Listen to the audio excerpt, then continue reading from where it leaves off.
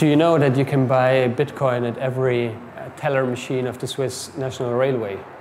At every train station, you can buy Bitcoin. Switzerland, the land of milk chocolate, cuckoo clocks, pocket knives, exquisite handmade watches, mountains, bankers, and this.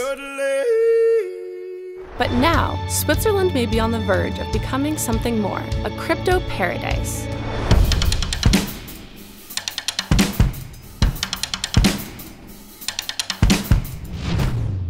Hi, I'm Molly Jane from Cointelegraph, and we're coming to you from Zug.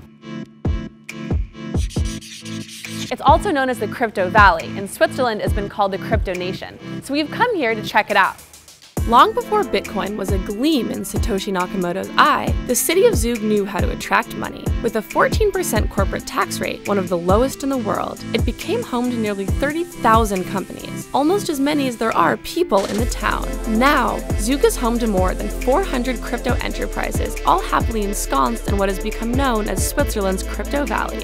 And a gorgeous valley it is, with a large lake set against the backdrop of Switzerland's ever-snowy alpine peaks. It's almost beautiful enough to make us forget why we're here. We managed, however, to bring our eyes down from the mountains to meet with Dolphy Mueller, the mayor of Zug, who has presided over a policy of accepting Bitcoin to pay for some city services, making him, in a sense, the crypto mayor. Everybody in the world was interested what happens in Zug because we have been the first. We didn't know anything about Bitcoin, we didn't know anything about blockchain. And so we invited a student which explained us the difference between these things. We started it 2 years ago. Now we have about 50 or 55 payments, not more. And it's only Bitcoin. It's not Bitcoin Cash, it's Bitcoin.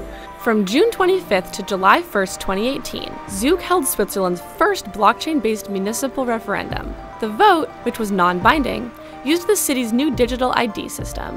Here is a good place. Let's start an experiment with the so-called digital ID based on blockchain. Every year in summertime, we have a great party at the lakeside of Zug, and there is a firework. And we ask them people, do you want to have a firework again? Yes or no?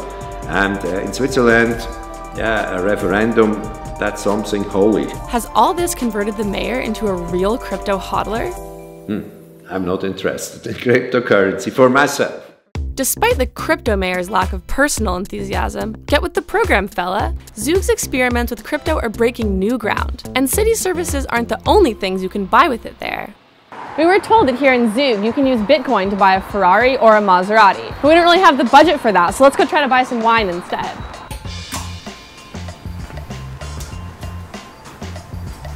Hello. Hi. Can I recommend you something? Yes, I'm looking to buy some nice wine, preferably from Switzerland, but I'd like to pay in Bitcoin. Can I do that here? Yeah, of course, yeah. Oh, great. You can just take this one that you just looked. It's a very nice wine. It's a Syrah. Paying with crypto was as easy as scanning a QR code. And the wine was delicious. So we left Zug and drove to Lucerne, another important city on the crypto map of Switzerland. Here, its prestigious university is offering courses on cryptocurrency and blockchain. Hey, now we're over here at the Lucerne University of Applied Sciences and Arts, where students can pay for everything with Bitcoin and other cryptocurrencies. Let's go talk to the dean. We have several programs that are focused on blockchain technologies and distributed ledger, so which are small ones, which only last for 2 days. We give a short insight. And we also have a longer program, which lasts for about 4 months, where we really actually get deep inside view in these activities. And right now, for next semester, we're also starting in the bachelor program with courses dedicated to blockchain and distributed ledger. All of which makes perfect sense, since the university president's last name is Hodl. So the universities are into it. But what about Swiss officialdom? Later that day, we met Thomas Moser, an alternate member of the board of Switzerland's central bank, who has been a bit of a downer about blockchain technology, at least according to the news. That was fake news. It's fake news. Actually, I didn't say it that way. What I said is that I think for innovation and technology to take the next step, it has to be something else than just a copy of existing products. The innovations in money usually came from the private sector. If you think of the banknote, that was not an invention by the state, that was not an invention by the central bank, that came from the private sector, from the commercial banks. And then people started to complain about it because there was fraud, a lot of people lost money, and then eventually got regulated as a first step, and as a second step it got nationalized. That's clearly something that could be also repeated with cryptocurrencies. We had our conversation with Thomas Moser on the embankment of Lake Zurich, just a few steps from his office in the central bank. The next day we were nearby at Bahnhofstrasse 3, the financial center of Zurich and its most expensive street. This is the address of Trust Square, the former home of a private Liechtenstein bank and now the largest blockchain hub in Switzerland. So Trust Square is a technology hub specialized on blockchain, and the history behind this is that several blockchain entrepreneurs wanted to have a community. So we have 40 blockchain companies here from different backgrounds. We want to focus more on working with the universities and with the corporates. All floors of the Trust Square are full of all sorts of blockchain startups, from students with some crazy spaceship ideas to more down-to-earth insurance projects. And these blockchain incubators are in high demand. We have, over 400 players already in Switzerland, and the government is very pro-business, very helpful. It's a very decentralized culture, and it's really in line what I think blockchain and crypto assets are. FINMA is trying to move the whole crypto asset business into more regulated security token. FINMA, the financial regulator, categorizes the tokens based on the underlying economic function: payment tokens, utility tokens, and asset tokens. But what drives this whole process is that every ICO can send the description of its projects to FINMA, and within just 4 to 8 weeks, receive a clear statement whether regulatory provisions are applicable. As a result, in 2017, $1.5 billion were raised in ICOs in Switzerland, the second largest amount of money raised after the US. I would say that 1 year ago an ICO would cost you roughly 400,000–500,000 Swiss francs. I think nowadays you're more and more looking towards the 1 million range here. Now, welcome to the Crypto Villa, a 19th century mansion that formerly housed another private bank from Liechtenstein that went bankrupt due to money laundering schemes. It is now the home of Crypto Finance AG, a case of the new money literally replacing the old money. So is it common in Switzerland that bankers from the traditional financial industry go crypto? Yeah, more and more.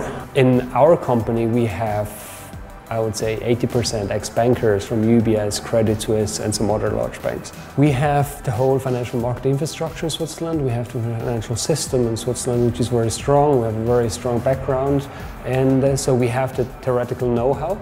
And then from a society perspective, we have a very decentralized government, we have democracy. This is matched very well with the whole crypto space. How difficult is it to open an account for a crypto or blockchain company? It's very difficult. There's only a handful of banks here in Switzerland that openly communicate that they want to have ICO clients open a bank account there. One of the problems still is that cryptocurrencies and Bitcoin still have this reputation of being used for illicit or criminal activities. And how beautiful will the ending be for cryptocurrency here? Let's just say that the signs are gorgeous. So is Switzerland a crypto nation after all? Currently, I say yes, we are a crypto nation on a very early stage, but we have everything to really become a big hub for crypto offering. So there's a high probability that we will see unicorns coming out of Switzerland in the next few years, because I think the foundation is in place. In the future, the blockchain technology will be a base technology that is used in a lot of applications, and the people actually won't realize that they're using a blockchain. I think at that stage we still have to think about what would it mean for monetary policy.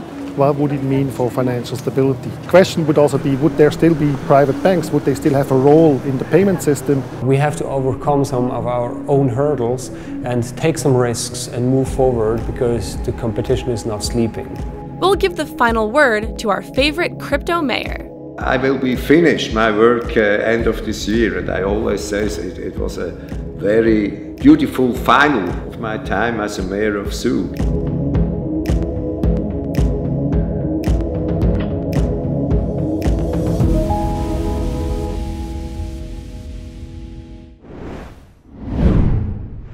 Although Switzerland has long been considered the banking capital of the world, it soon could become the global crypto capital.